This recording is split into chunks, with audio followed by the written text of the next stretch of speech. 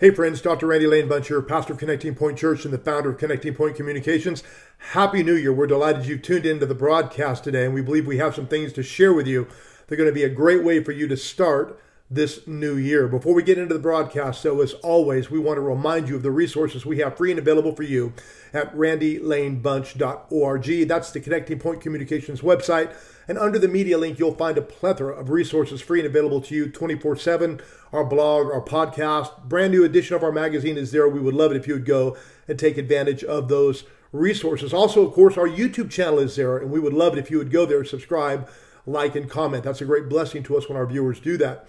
In addition to all of that, we would love to hear from you. If you would email us at info@connectingpc.org. We would love to receive your testimonies and praise reports. If God has somehow touched you through the viewing of this broadcast, we would really love to hear from you. Also, send us your prayer request.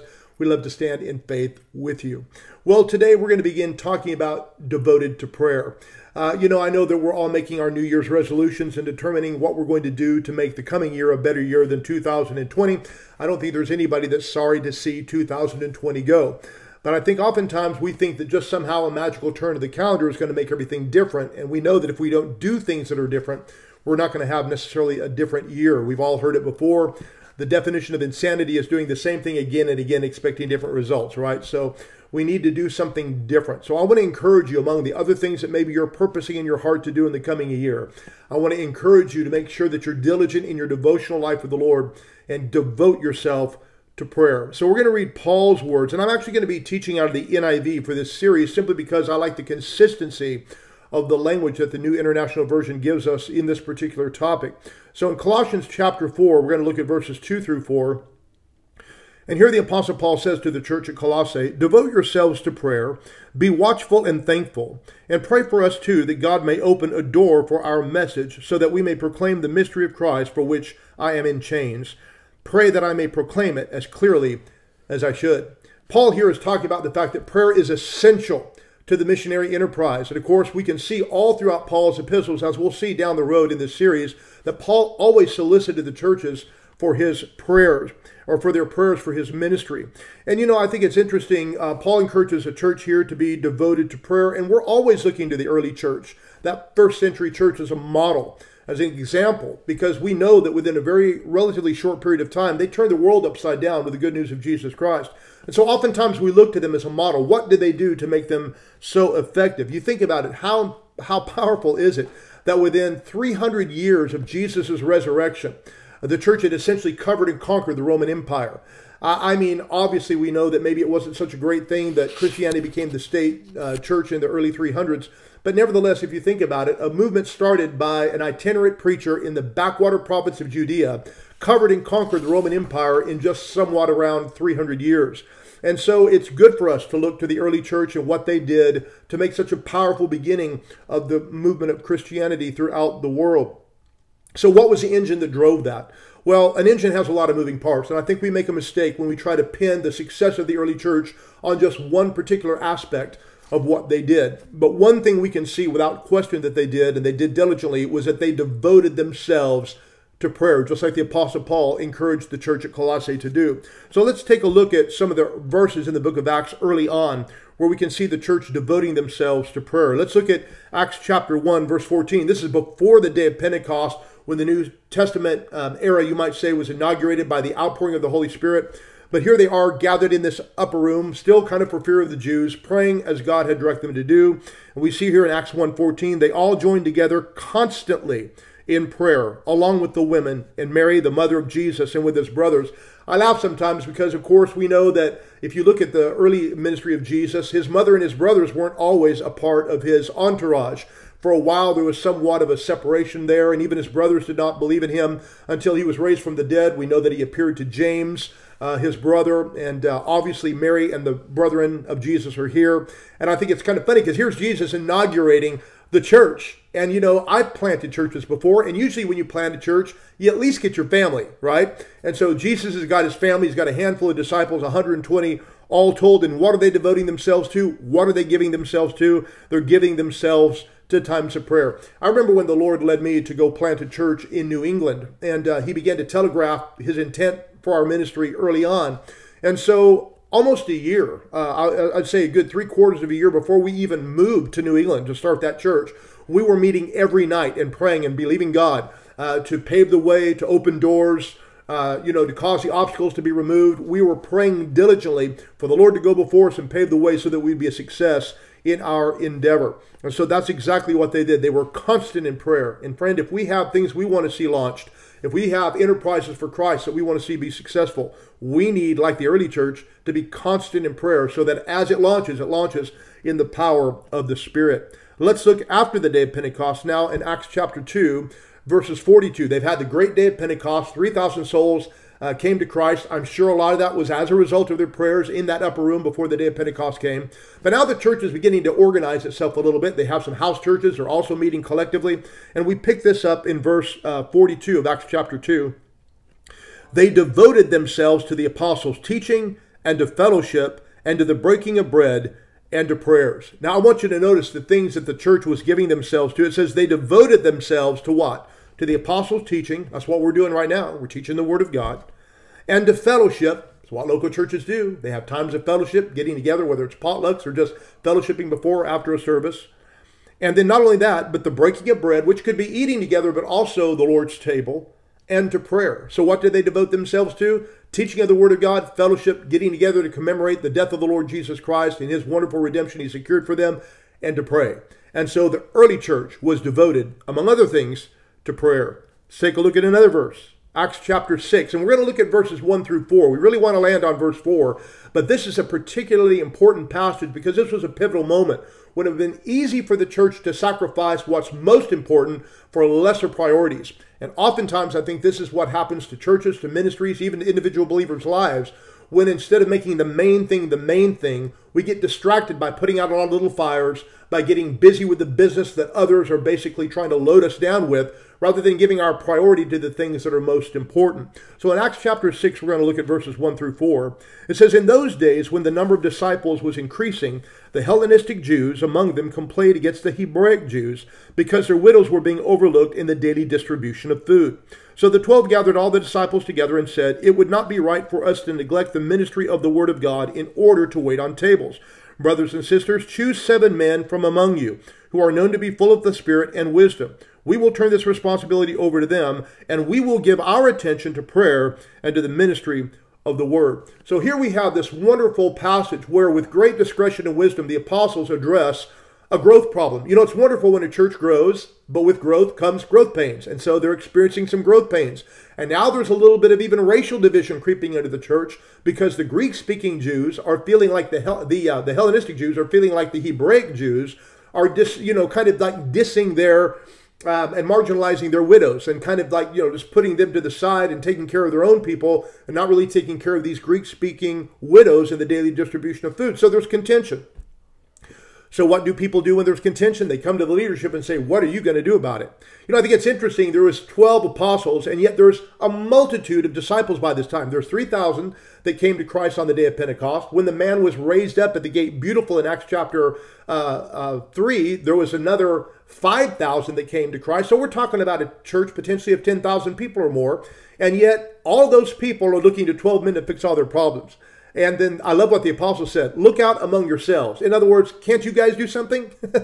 They said, we're not going to take ourselves away from what God's called us to do, to give ourselves to things that others could do very handily if we would just delegate this responsibility to them. We're going to give ourselves to prayer and to the ministry of the Word. So when the opportunity came to be distracted from their primary purpose and their calling, they refused to allow other people's problems to become their problem. They said, no, we're going to delegate these responsibility and we're going to give ourselves to prayer. I think, particularly in our day, we can become very naturally and carnally minded and think that we're not really doing anything if we're not occupied with a lot of busyness. Even in the ministry, this happens, where people feel like if they're not doing a lot of activity, a lot of industry, that they're not really being, engaged in something profitable. It's kind of a scenario I heard one Bible teacher give one time. Maybe a husband or a wife come home and they call out for their spouse. Hey, what are you doing in there? Well, I'm just spending a little bit of time in prayer with the Lord. Well, if you're not doing anything, come out here and help me. Too often times we find this attitude very prevalent in the lives of believers, that if you're praying, you're really not doing anything. You can do that anytime. I remember a friend of mine shared with me a story he became friends with a man by the name of Justo. And Justo was an apostle of God. He had planted a number of churches down in Mexico. He had once been a member of the Mexican mafia, and God had radically saved him, and he was being used of God to plant churches throughout Mexico. And my friend went over to visit him one day because they lived in a neighboring community. And so he came into Justo's house, and his wife said he's in the back room in prayer. So my friend came and kind of respectfully, slowly entered the room, and he saw that Justo was face down in the carpet praying. And my friend, we were young in ministry at this time, and he said, well, at any moment he'll acknowledge that I'm here, and he'll, quit praying and talk to me. And he said he waited a little bit, and Justo just kept praying and kind of blowing him off. He obviously knew he was in the room, but he didn't seem to care. And so he just continued to pray, Justo. And so finally my friend sensed just a holy, reverent presence in that room, and he realized God is here. And then it dawned on him, he's talking to somebody more important than me. And sometimes I think, again, we become so carnally minded. We think if we're not engaging with people, if we're not running around taking care of people's needs, and, basically being chief cook and bottle washer for what everyone wants us to do, that we're not doing something valuable. But friend, there's nothing more important than the business of prayer. If we want to accomplish things with heaven's help, we have to draw on heaven's resources to do that. I have said for years that I believe one of the presumptions that heaven must resent the most is this idea that somehow the work of heaven can be done in the arm of the flesh. It cannot be done in the arm of the flesh. It must be done in the power of the Spirit. I know a lot of times the pastor is being called upon to be more like an executive or administrator or even a counselor. And, according to his gifts, he might serve in some or even all of these things, but that's not his primary responsibility. His primary responsibility as a shepherd, which is exactly what the word pastor means. In fact, the Greek word poimen is translated both pastor and shepherd. And his primary responsibility is to both feed and to lead the flock of God. And I'm telling you, you cannot do that without prayer. My wife will tell you, I spend the lion's share of my life reading, praying, studying, preparing, so that I have something on the inside of myself to give to other people.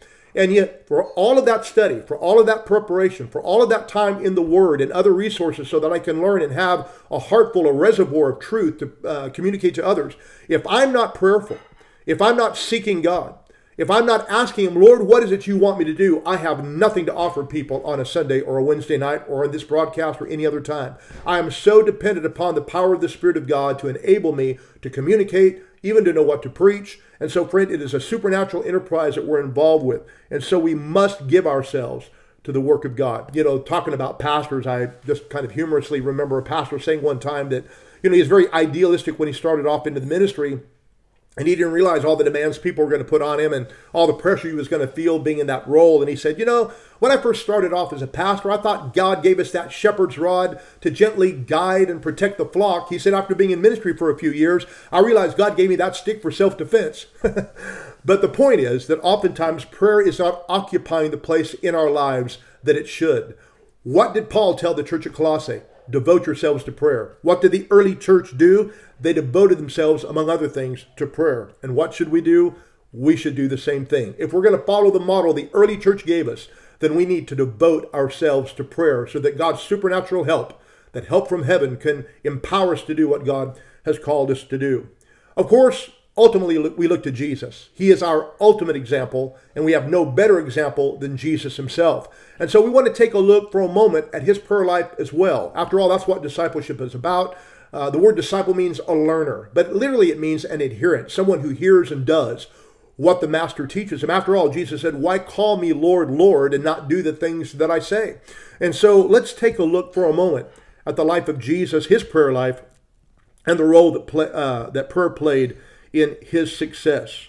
Mark 1:35. Listen to this verse. It says, very early in the morning, while it was still dark, Jesus got up, left the house, and went off to a solitary place where he prayed. I think this addresses two excuses right here. I'm always hearing people say, I just don't have time to pray. I've got other things going on, Brother Andy. You just don't understand. No, you have time for what you want to have time for. I have people all the time who will tell me, maybe we have a meeting coming up, a revival, a special seminar, series of meetings with a guest speaker. Oh, brother, I wish I had time. But those same people could get concert tickets to their favorite band, and they'll fly across the country, make special arrangements to be there for that concert. No, we have time for what we want to have time for. And Jesus, I don't think you're going to find anybody busier than him. In fact, John says at the end of his gospel that if all the things Jesus done had been recorded, that the world itself could not contain the books that would be written. Now, that might be a little bit hyperbole, but the fact of the matter is Jesus got some stuff done in 3.5 years of public ministry. So you're not going to prove to me that you're busier than Jesus. And yet, what did Jesus do? Just to put it in our vernacular today, he just set his alarm a little earlier.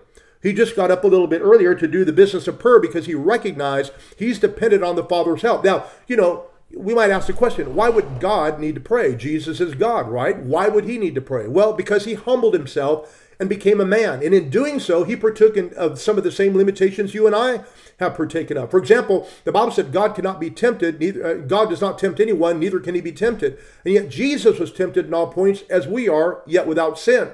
God cannot grow or learn. He's omniscient. And yet Jesus grew in wisdom and in stature and in favor with God and men. So Jesus partook of some of the limitations that we experience as human beings because he emptied himself of his divine privilege to identify with us.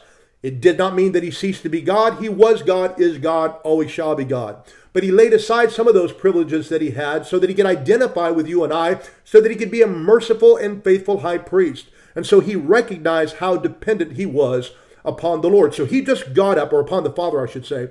So he just got up a little bit earlier, set his alarm a little bit earlier so that the business of the day did not distract him from the primary business of developing intimacy with God, cultivating a relationship with the Lord, and drawing on heaven's resources. I remember one of my leaders in the first church that I pastored, we had a tremendous prayer ministry in our first church. I mean, we were praying, and I could go on and tell you about a tremendous season of prayer that God placed me in at that season of my life that was just outstanding. I've never had really another season of prayer probably as engaged as I was during that time, and we had a great revival as a result of it. But at that time, I was a young pastor, pastoring a relatively small church, but I was paid full-time to do it. So my responsibilities did not overwhelm me, so I was able to give myself to literally hours of prayer a day. And there would be days where I would pray 3, 4, and 5 hours a day. And it's not because I was so super spiritual, but if you'll give yourself to the practice of prayer, you'll find out that you can pray more and more and more. Just like with anything you do, you get more acclimated to doing it. It becomes a practice of your life. And particularly with prayer, I just found it more and more valuable and necessary for me to pray. Charles Finney, the great revivalist of the 1800s, would give himself to long seasons of prayer in the morning hours. And he said something to this effect, that if I lost the spirit of intercession for even a moment, that I was ineffectual as a soul winner. So again, that dependency that we have on prayer. Well, one of my church leaders was wanting to pray more. He had a full-time job. He had an auto body shop that he ran. And so he was a busy man. And plus he had responsibilities in the church as well. But he had been asking the Lord, Lord, I want you to wake me up in the morning hours to pray. I want you to, use me for the purpose of prayer. Lord, I know that sometimes you're looking for a man, someone to stand in the gap and intercede. I want to be one of those minute men that you can call on at a moment's notice to pray out your will, your plan, and your purpose in the earth. So he made that commitment. Well, the Lord took him up on it. And he said, I knew it was the Lord when he would do it because I'd wake up in the morning at 4 a.m., an hour or so before his alarm would go off. And he said, my eyes would pop open like they were on springs. And he said, I'm wide awake. He said, but at the same time, this is up in the northern Sierra Mountains, and it's cold, and the fire's stoked and going, and it's toasty, and he's underneath the blankets. And man, I don't want to get out in that cold living room and, have to stoke the fire and, all this kind of stuff. So he'd just roll back over in bed. Lord, I'll answer that call tomorrow. Well, he kept doing that. The Lord kept waking him up, and he kept kind of blowing it off. Occasionally he would pray. Sometimes, though, he'd sleep in. And one morning in particular, sure enough, his eyes popped open like they were on springs at 4 a.m. And he said, oh, Lord, I just don't want to do it. He rolled over and went to sleep. The moment he went to sleep, he had a dream. And in this dream, he heard a knock on the door. Now, he did not realize it was a dream. He thought he was actually doing this. He thought he rolled over and heard a knock on the door, but he was actually dreaming. And so he jumps out of bed, runs to the door, opens the door, and he said there was a middle-aged woman standing there. He said she was very attractive. The word he used was handsome, a very handsome woman, but about, middle-aged. And she smiled at him so sweetly and said, excuse me, but didn't the Lord just wake you up to pray? And he said, well, yeah, he did. But, we're going to be going to pastor's house a little bit later in the morning and having a corporate prayer time. And she just so sweetly shook her head and said, yes. But haven't you been asking the Lord to wake you up a little bit earlier in the morning so you can pray about other issues, personal matters that you want to bring before the Lord? Well, he tried another excuse, and this lady just so sweetly countered that excuse. And one by one, she just took down one excuse of his after another. And finally, he thanked her. He closed the door, and instantly he woke up from his dream, and it was 4:15. So God has a way of calling us out on those commitments that we make to pray.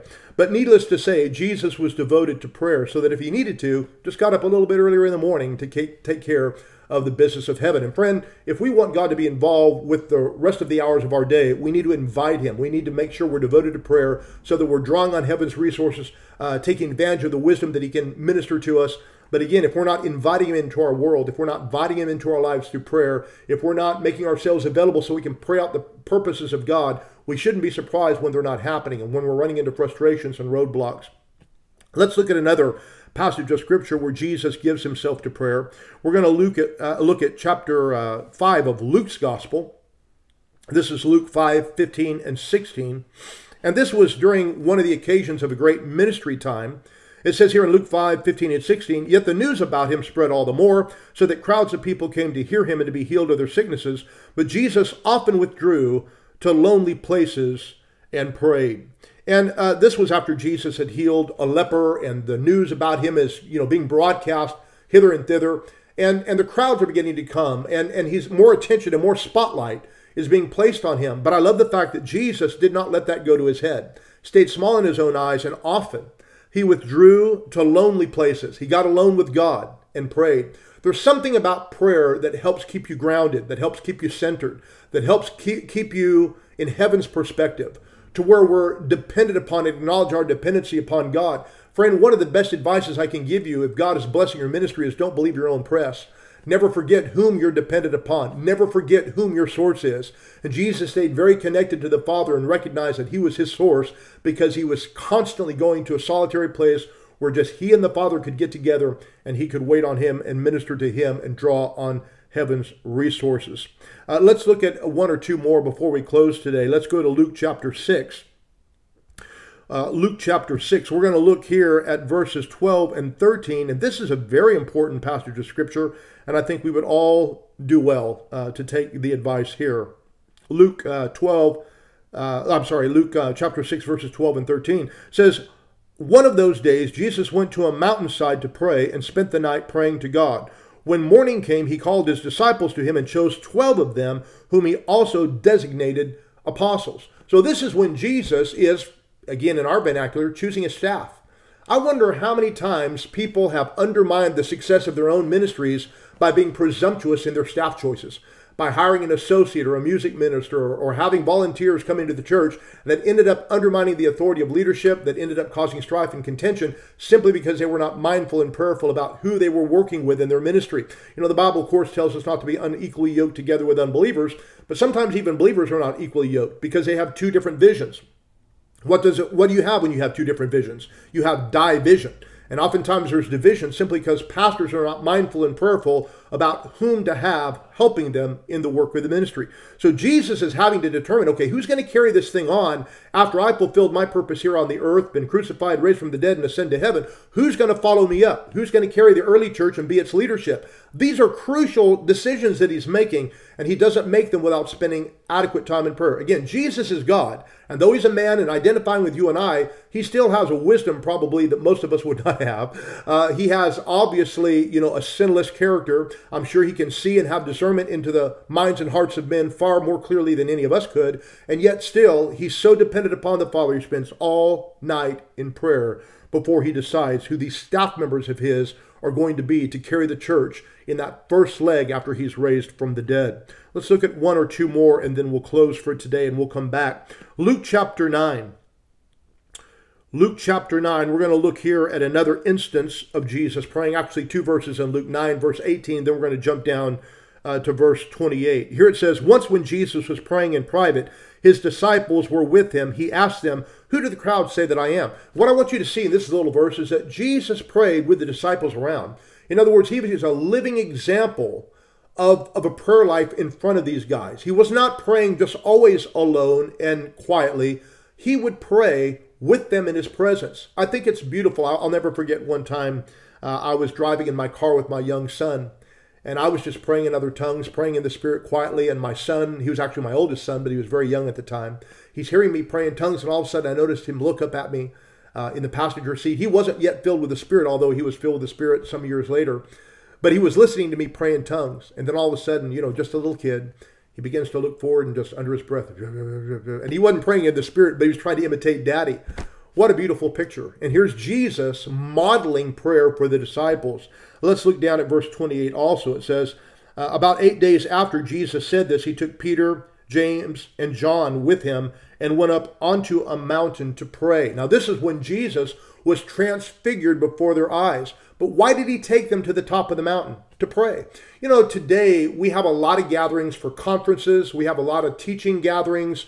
We have gatherings for all kinds of purposes, but very few organizations, ministries, churches gather together just to pray anymore. You know, we used to always have Wednesday prayer meeting at the church, but nowadays churches just have another service. If they even have a midweek service at all, much of the time they just have a Sunday morning service. You come, get a quick snack, and you're back left on your own. But it used to be that people would meet together just to pray. The early church did. Paul told the Colossians to do it. And here, of course, Jesus was doing that with his inner circle on his staff as well. Pastors, I can't think of a better thing to do with your staff than to take them away sometimes, take them up on a spiritual mountain, as it were, to spend some time in prayer so that you all get on the same page one with another. I think it's no wonder, as we come to the last of these verses today that we're going to look at, that the disciples eventually asked Jesus how to pray. So in Luke chapter 11, notice what we read here, beginning with verse 1. It says, one day Jesus was praying in a certain place. When he finished, one of his disciples said to him, Lord, teach us to pray just as John taught his disciples. And he said to them, when you pray, say, Father, hallowed be your name, your kingdom come. Give us each day our daily bread. Forgive us our sins, for we also forgive everyone who sins against us. And lead us not into temptation. Now, of course, Matthew's version of the Lord's Prayer is a little bit more extended. We can learn great principles of prayer from that. But I just want you to see that the disciples didn't ask Jesus, how do you do miracles? How do you do those signs and wonders? Could you teach us to do that? He did appoint them to do that, and they did that. But what they asked him about was his prayer life. Why? Well, obviously because they saw that to a great degree, this was the engine that kept him grounded, that kept him plugged into the power of God. Friend, I can't think of anything better for us to commit to do as we launch into 2021 than to commit to pray. Again, if we want a better year than what we had in 2020, let's do something different. I dare say that many of us have allowed our prayer life to kind of lag behind. Other priorities have taken precedent, and nothing is more important than your relationship with the Lord Jesus Christ, your relationship with the Father. And of course, the way we nurture that is through prayer. There's all kinds of prayer. There's the prayer of petition, the prayer of faith, the prayer of intercession, giving thanks and praise. We could go on and talk about different kinds of prayer. But at the same time, you're going to learn how to pray by praying. You know, I learned how to drive when I was in high school because we had a high school class that was driver's training. And we went in and we learned from some books. And we learned all the laws. We learned the rules. But you know what? They didn't leave it with that. They put us behind the wheel. In fact, they kind of put a warning sign on that car, driver's training, so that everybody could kind of get off the streets when we came coming. Why? Because they knew that just because we learned some stuff out of a book didn't mean we knew how to drive. And friend, just because you know what the Bible has to say, or you know a few verses about prayer, doesn't mean you're effective in your prayer life yet. You need to get behind the wheel. You need to start to pray. Where do I start? Well, start with what Jesus said. Hallowed be thy name. Begin to give God honor, glory, praise, and thanksgiving. Go ahead and make your petitions to him. And you might find that God begins to direct and lead you in your prayer life. We'll give you some practical advice later. But right now, I want to encourage you to begin to pray. Friend, let me ask you, do you know Jesus? Is he your Lord? Is he your Savior? If you don't know Jesus, why don't you call on him right now? Why don't you just say, Dear Jesus, I believe you died on Calvary's cross for me. I believe that you died to pay the penalty for my sins. Lord Jesus, would you come into my heart? Be my Lord. Be my Savior. I receive you now. In Jesus' name, amen. Friend, if you prayed that prayer, I would love to hear from you. Would you email me at info@connectingpc.org? We would love to hear from you. We love you. God bless you. And we'll see you next time on Connecting Point.